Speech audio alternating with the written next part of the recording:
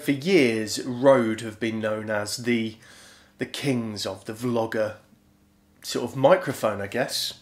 And this has been one of their mainstays, the Rode Videomic. It takes a 9-volt battery, which is the main reason why I moved away from using it. So what I then moved across to, I was going to get the smaller Videomic Micro or Mini or whatever it's called from Rode. But I saw this Movo VXR10, which was kind of about half the price. And it is actually a very good microphone. I'm very happy with it. But there was one big problem, and that's when you're vlogging and you are pointing the camera at yourself. Absolutely fine, the microphone's pointing at you, but then you turn the camera around to point at something in front of you, and all you hear is this. Because it's trying to pick up what's in front and cut out what's around and behind.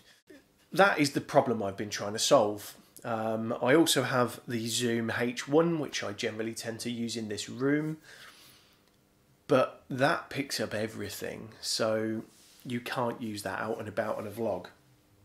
So I decided that I would buy this. The Deity VMic D4 Duo.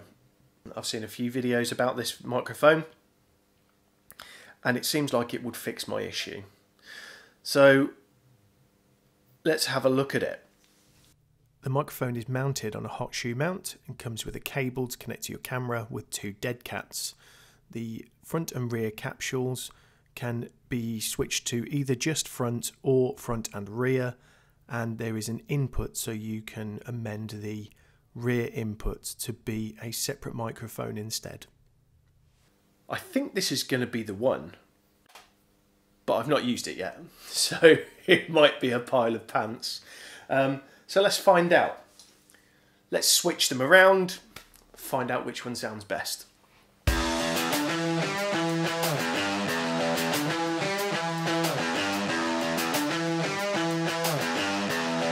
Okay, this is the Rode Videomic, so I'm hoping you hear good audio quality.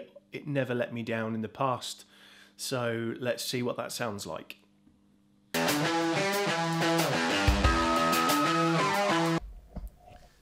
We've now got the Movo VXR10, and again, never let me down in the past, so let's see what that sounds like.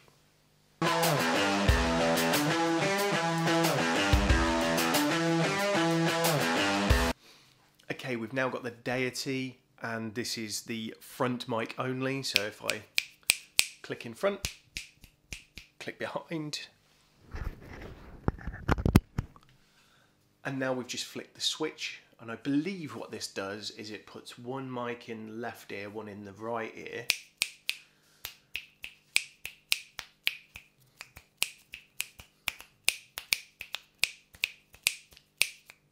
I don't know what I'm doing there. Back to just the front. And I'm going to have a listen to these in post now and see what I think. Then we're going to do a bit of a road test. Go out and just take the VXR10 and the Deity, because I'm not taking this out. I'm definitely not taking this out. So yeah, we'll do a VXR10 versus the Deity, just to see what that's like out and about in terms of how good is the dead cat at blocking any wind noise, and does it cut out a lot of background noise out and about. But really what we all want to know is, how does it perform out there? Right, so we're now outside in the little woods bit, but it's there's a building over there that's got some noise, got work going on over there, we've got some cars, some bits and bobs going around. So let's try, here we go. So this is no microphone at all.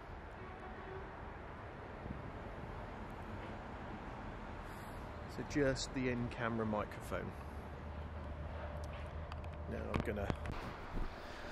this is the Deity, so hopefully you heard a bit of a difference. I'm going to walk round, try and snap some twigs, see what I can do there.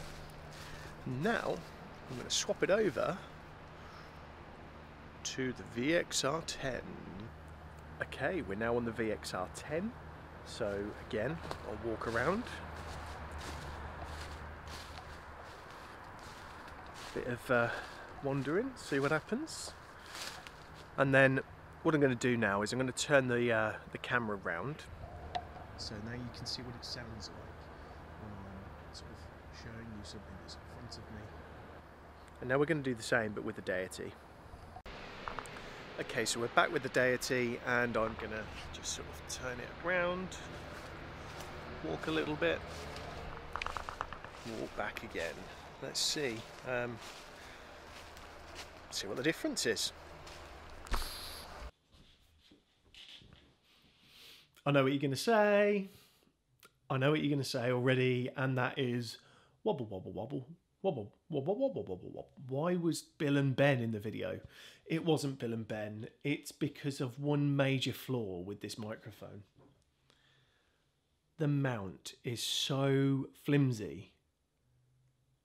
Oh, I couldn't listen to that, and I hope you stayed through that. To hear me say this.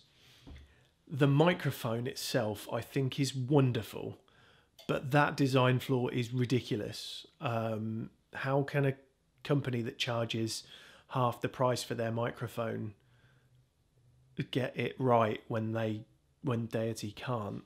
So what I've actually done, I've taken the mount off of the VXR10 and I'm using the Deity microphone. That's what I'm going to do from now on in vlogs. It means that I can, get the front and the back and push them into being a mono feed, and also just cut the bits out of the back microphone that I don't need to use and cut the bits out of the front microphone that I don't need to use. So it's going to be really, really helpful going forward. So I'm really excited about that, but I just can't believe they got that mount wrong. The other thing that I've done is I'm now not going to use the zoom in my room in this studio. I'm going to be going back to the Rode mic that I'm using right now. I think that I get a cleaner audio and not so much echo. So let me know what you think. What do you think is good about that Deity microphone? Do you actually agree with me that it was a good microphone?